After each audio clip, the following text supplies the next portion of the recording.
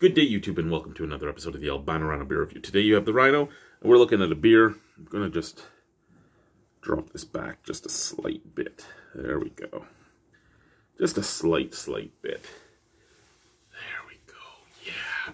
Okay, today's beer is from right here in Regina, Saskatchewan. It is Pile of Bones Brewing Company's Red Ale. Now, we've talked about the Red Ale slightly when Christopher asked me about Irish Reds. Talking about, look at that, the original Scottish beers. I went in and bought an Innocent Gun glass. Well, not an Innocent Gun glass, but I went in and bought the mix pack from Christmas.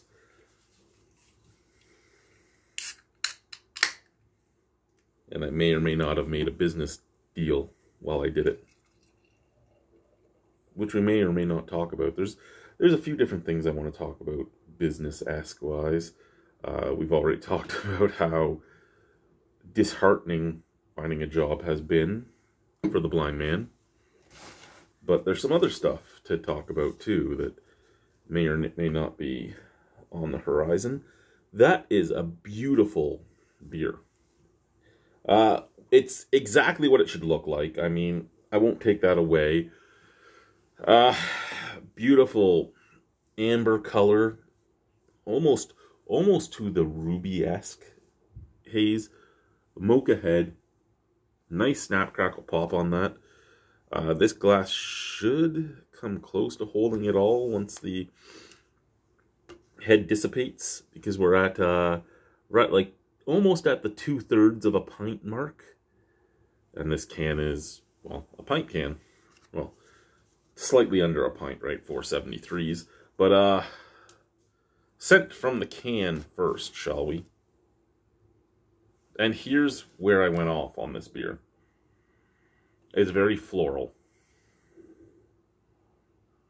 Floral, earthy, and caramel notes. So, when you say a red ale to me, and I've talked about this before, if you give me a beer that just says red ale, I'm expecting an Irish red. So when I don't get an Irish red, I turn into an Irish red, if you get my drift.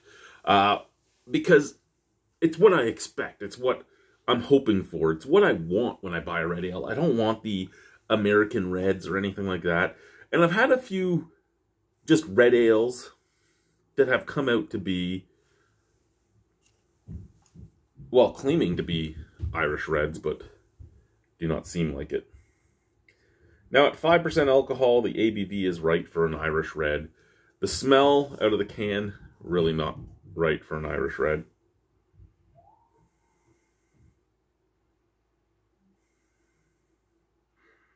Out of the glass, it smells basically the exact same as out of the can, albeit a little less floral. Cheers.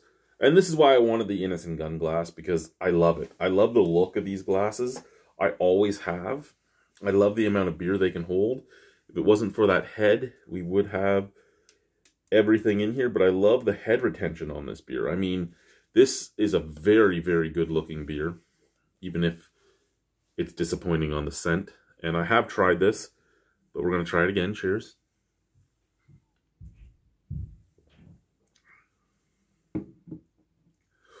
And I do believe when I tried this, and Chris was asking about Irish Reds, I believe I was drinking it right from the can. And I do believe, if I remember correctly, that it was just picked up that day. So it came from their cooler, so it was a little colder.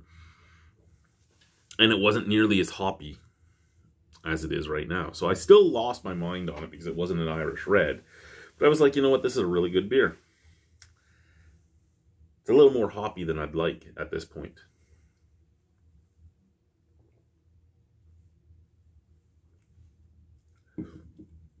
And I get it. You basically have two trains of thought, right? You have the hoppier the better, and the less hoppy the better. Those are really your two trains of thought on most styles of beer. The only style of beer that doesn't, well, the only two styles I can think of that people haven't really tried to hop out the wazoo is like stouts and porters, but it's not that it's overly hoppy, but it kind of reminds me of like a red IPA, and an American red IPA at that. It's that resiny, just bitter hoppiness at the back end, that like pine needle, floral, dirty, resiny bitterness that sits right at the back of the tongue. When it was cooler, more of the floral came out. Now that it's warmer, there's more of that piney earthiness coming out. I actually kind of liked it better cooler.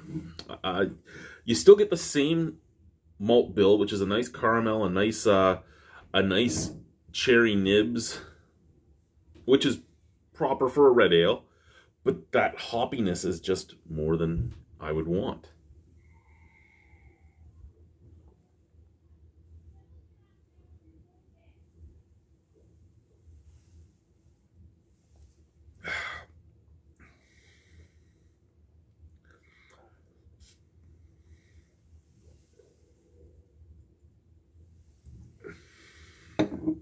It's not a bad beer. It's really not a bad beer. It's just, it's a beer, right? It's hoppier than I want it to be, and that's my one dilemma on it.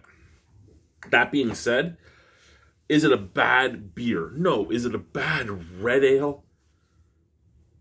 If you're going to say it's an Irish red, it's a bad Irish red. If you're going to say it's an American red, it's perfectly acceptable. If you're going to ask if I really enjoy it, not really, but that's fine. Not every beer is going to be in my wheelhouse. Not every beer is going to be up my alley. Not every beer is going to be what I want.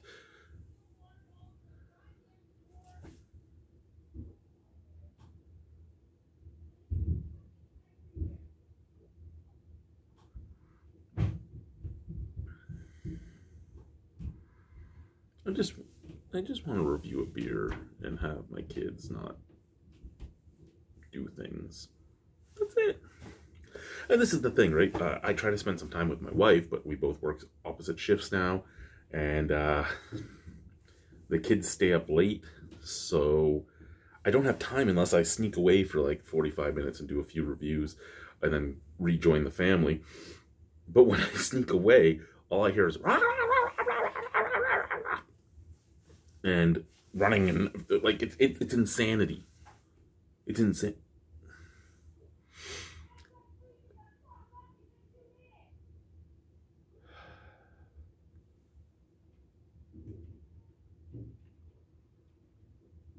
I'm giving it a 6 out of 10. Bye.